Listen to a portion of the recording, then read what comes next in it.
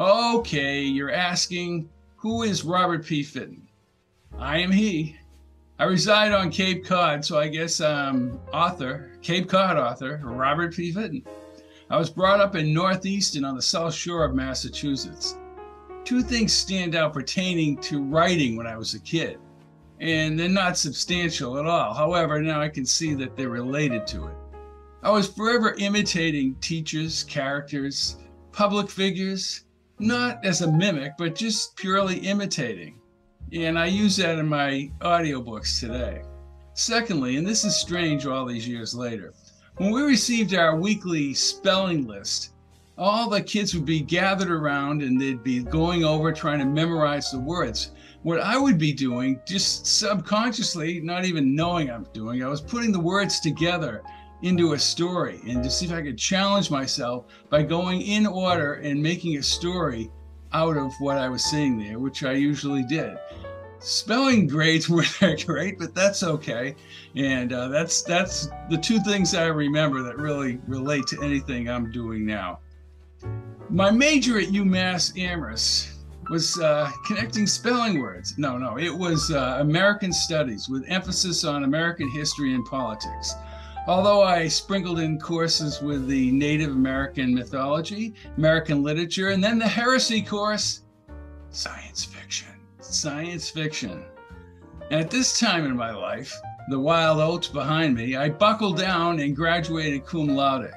I loved what I was studying with the professors who were both instructive and inspiring. They were very good professors. It was in the course studying the myths of the American Indians that I was assigned to write a narrative about the Native American and the mythology surrounding him. I wrote a story now called The Legends of the Seasons, as told by the old man. Two things happened. The story bedazzled the professor. Big whoop. Today I see the shortcomings of that story. It's not that bad. And secondly, I knew I could make up stories. Listen, if you're really serious about writing, writing is never a hobby. A hobby is a joke when compared to creating stories. Writing has a much higher meaning. It beckons you. It captivates you to a level you're drawn into creation. And if writing doesn't hold that type of mantra for you, then you just don't understand.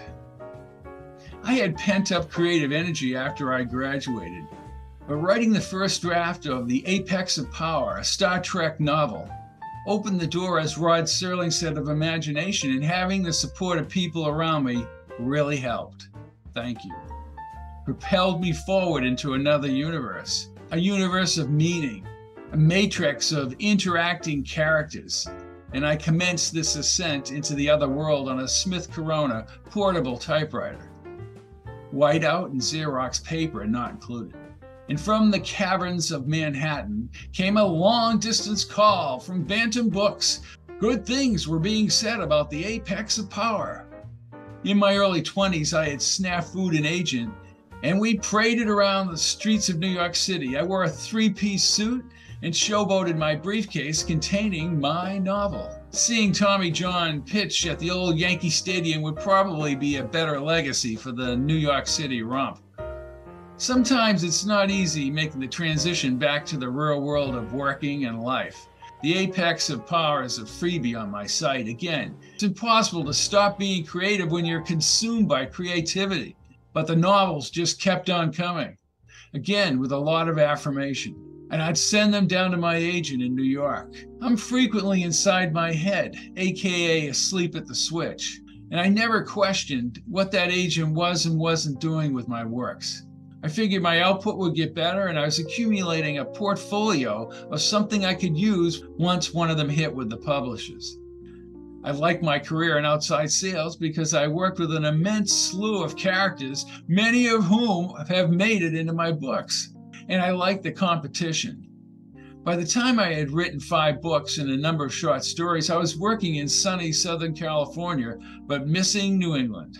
Sometimes things really do change on a dime. Not good.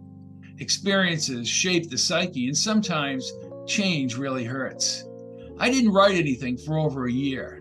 It was like a fighter having lost badly, gradually working his way back into condition. But that fighter, upon his way back, learns new techniques and reinvents himself. Then I was reluctantly prompt. Thank you for doing so. I began over time taking seminars, courses, and lectures from big deal writers, producers, and screenwriters. When the #1 science fiction writer in the country at the time told me, after reading my work, "You really know how to write." Yikes. And again, thank you for saying that. I held on to my agent way too long and finally jettisoned him, only when he said he was involved in Broadway now and clearly hadn't given proper attention to my work. At this time, I wanted to control the sale of my work, owning the copyrights and point of sale. Concurrently, personal computers had just captured the world. And again, reluctantly, I shifted from a typewriter to a PC and a laptop. I began to utilize the web and sold books as Palm Pilot files in the US and points around the globe. Later, I invested in companies that were eager to promise great things on the web, but soon everything went apart. You can figure out the rest. Forget the money grubbers. By this time, I had developed a strong but thoughtful voice, many times humorous and buttressed by a direct style. My time travel novels reflected my history background and sense of adventure. My writing, according to one reviewer, alluded to a Hitchcockian flavor like North by Northwest or Bogey and Bacall. Remember, my first effort was a Star Trek novel. To say that I was enamored by Star Trek in the 1960s doesn't capture how that influenced my writing. So did Serling in The Twilight Zone. Not that I used to write Twilight Zone or Star Trek episodes. I think you have to hit the sweet spot of what a book or TV series is all about, and then it becomes part of the universe you're writing in. Yes, my crazy sense of humor comes through, especially in the Matthias Jones books. Murder, mayhem, and monkey business. I decided to keep my website and sell paperback books from our universe. This worked, but with the arrival of Amazon's program, which brought in marketing, promotion, and publishing both in paperback and Kindle, and then a third option, audiobooks, I decided to take that route. As a teenager, you might spot me in northeastern Massachusetts with a portable tape recorder, recording events or even making parodies and pretend interviews. In college, I would sometimes summarize and record my notes for exams. My vacations and travels are all taped from this time period.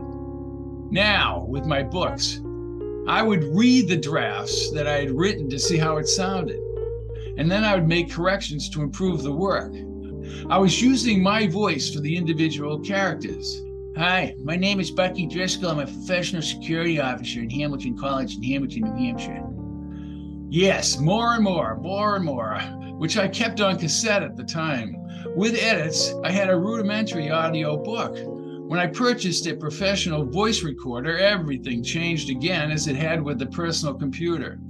Edits were much easier and under control. Special effects were seamless. I began selling audiobooks along with my paperbacks and Kindle in multiple markets. My website has quality books and audiobooks, not like a lot of the trash you see around their web. I did my voices privately over the years, to the annoyance of some, I'm sure. Now I can take my characters and emphasize them in my audiobooks. Harland Ellison said, to truly get the best quality, the audio must be recorded by the author himself. That's Harlan speaking, and I don't think Harlan went to the Fitton extreme like I do in some of my books. There are a great many audio book readers better than I, but they don't have the perspective I do about my own work. Ellison is right on these counts. So what are you waiting for? If you need more audio samples, email me and I'll get them to you. These books are really good. Thank you very much. Have a great day and a wonderful evening.